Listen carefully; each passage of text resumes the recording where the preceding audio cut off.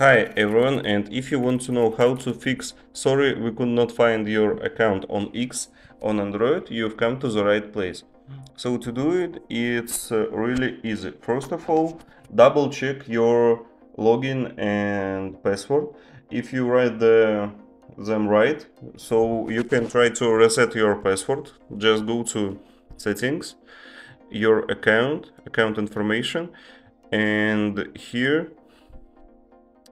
make sure that you write everything correct. After that, you can just relogin. Also, in privacy and safety, you can make a new password. If it's not help, try to clear your cache and data. Go to your settings, find apps, X, clear storage and cache. Once you've done that, try to log in into X. If it's not help, just uninstall X, find it in Play Store and reinstall X. So that's all.